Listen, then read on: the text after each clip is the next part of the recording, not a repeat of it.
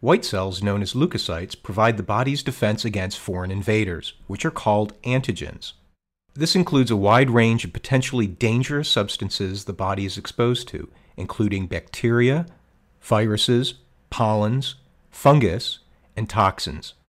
To effectively protect against so many different types of invading substances, there are many different types of white cells, each with its own function. Some do the fighting, some sound the alarm, some rally other cells, and others do cleanup. One of the most important types are B cells, which specialize in detecting antigens as well as distinguishing between them.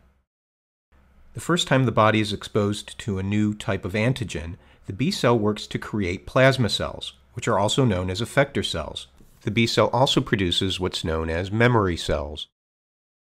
It's the plasma cells that produce antibody proteins that will precisely match and bind to the surface receptors of the antigen. The memory cells can live up to 10 years and retain the ability to recognize the specific antigen for fast and effective response in the future.